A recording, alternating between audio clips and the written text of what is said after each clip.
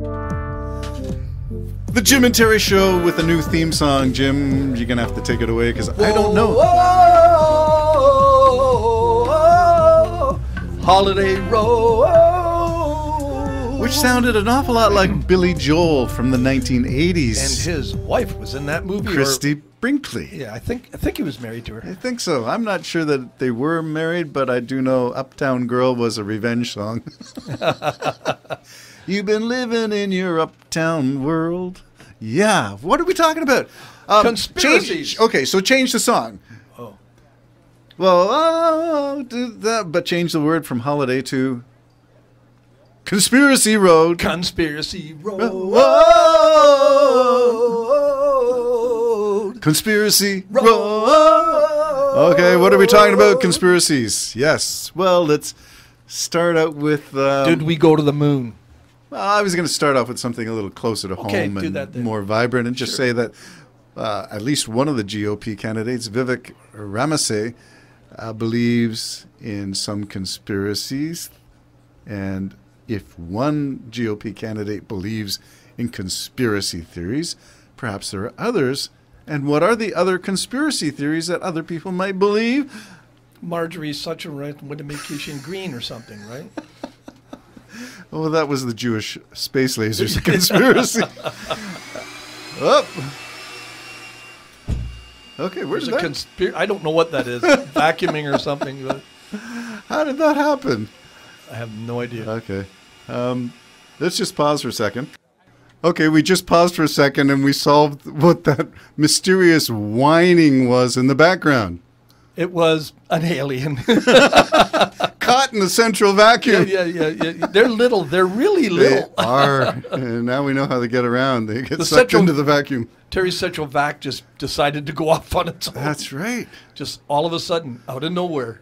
That's right. And while everybody's standing around, as in my wife and daughter, well, what's that? The problem solving of science. Well, let's unplug the device.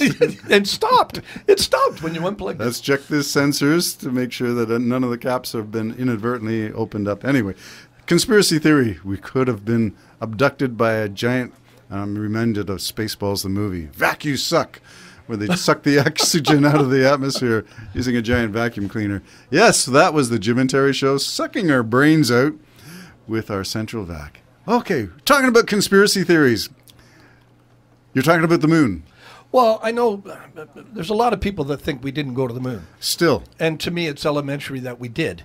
And one of the main reasons, of course, I believe that is because the adversaries of the United States, those who were in the space race, mainly the Soviet Union, would be the first to the table to say they faked the whole bloody thing, followed by China and probably Iraq and all kinds of other countries would say they never did it. They did it. And now let me explain what happened, because I saw a video the other day when he was talking about, oh, we could do it back in 1969, 70, and we haven't got the technology to do it now.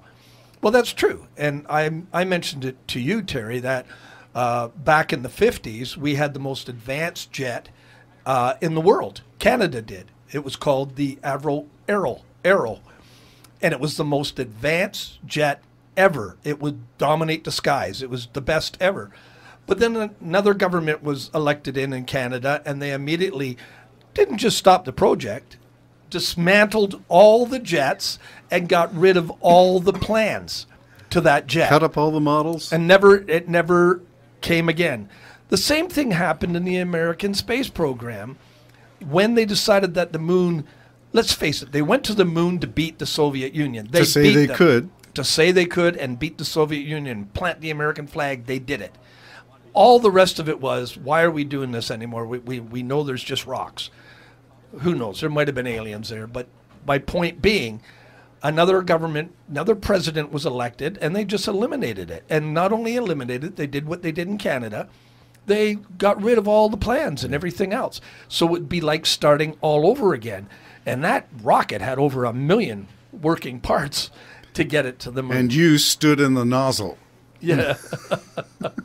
So we went to the moon. It's just obvious to all get out. Not only that, they actually have pictures of the artifacts and things left behind by other satellites that have orbited the moon. And if you think Russia, when it orbits the moon, didn't take a look at the sites, of course they did. And nobody's saying they didn't go to the moon, because of course they did go to the moon. Not only them, but everybody else followed suit. Yeah, and now everybody wants to go back. Now that's your conspiracy. Why? Like, I mean, unbelievably wants to go back. I hear the real estate is cheap. It is. Australia wants to, not Australia. Israel wants to go back. India failed the first time. They're on their way again right now, I think, as we're speaking. China. And China wants to go there. And, of course, the United States with Canada and the European Union and stuff lending a hand in all of those. I think maybe the European Union is going to go on their own, too. So there's something about the moon that's attractive. There's your conspiracy. Not that we didn't go. We went. Why we stayed off it for that long is probably the technology was lost. Or the aliens told us not to come back. That's what my dad said. They told us not to go back. Aliens hiding behind a crater, giving us the middle finger. Yeah. Yeah, so there's one of the conspiracies. The other conspiracy theory is that the moon is hollow. Yeah, and what if it was, man? That's cool. Well, it's... well, in terms of origins of the universe, it's not hollow, because that's what we know about cores and planets. So, yeah. But it did ring like a bell when it was smacked. Well, it vibrated as anything would vibrate. Even you and I would. Your head vibrates if somebody smacks you with something. So, yeah, okay. But it vibrated for an extra long period of time. Okay, I'm not sure about all of that. So we'll have to... I'm not either. I'm not going to... We'll have to delve into it. Okay, so why do conspiracy theories persist? Well, there's... You take not going to the moon. Immediately, people like my dad, God rest his beloved soul, love him dearly, and I wish he was around now because he'd have a field day with this stuff. He said, well, they told us not to go back. They told us not to go back. And there's different recordings of, you know, the astronauts saying they were there, they were looking at us, you know, and that kind of stuff. So these things get stretched out, and we just fill in the blanks, right? We do. Humans have this marvelous gift of filling in the space between two dots. Yeah.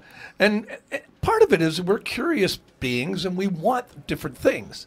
Like, we want to know that there are aliens, and the only reason we're not seeing them is because the government's we want to know that we're not alone, I think. Yeah.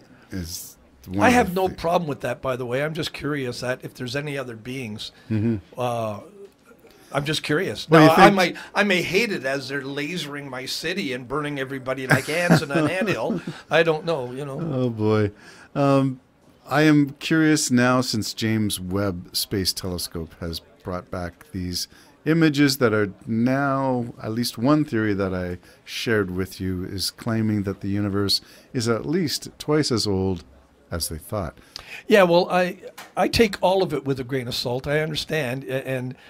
but I know that Japanese, Chinese-looking man, I don't know if he's American physicist, he said we're going to have to rewrite the books of physics because they're now discovering things like gigantic galaxies that are younger than the ones that are closest to us or something like that.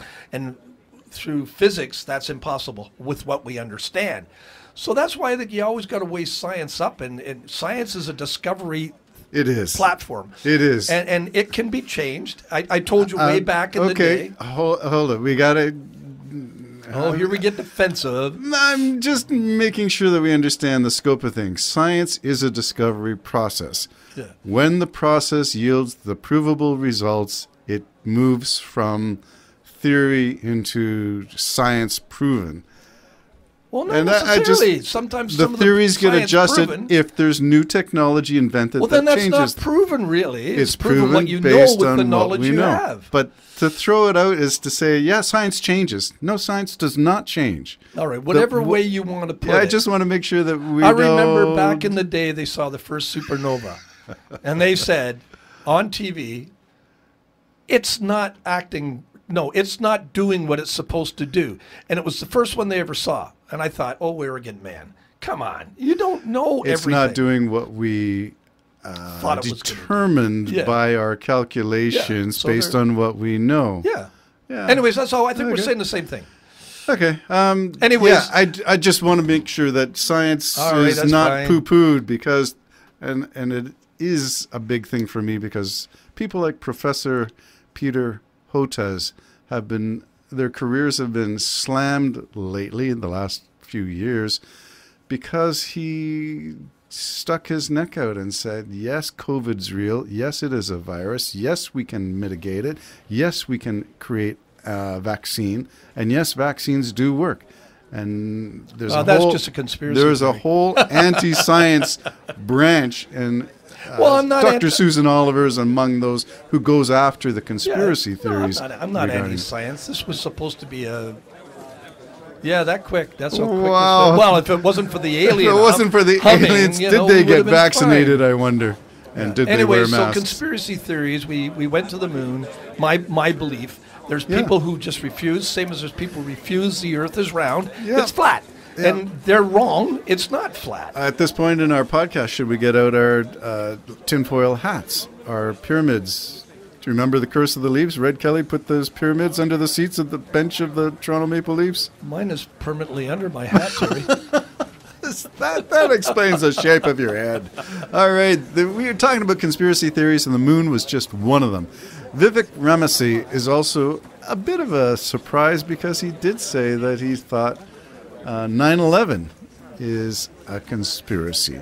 So it begins with little things, and you got to say, well, if you believe this, what else do you believe?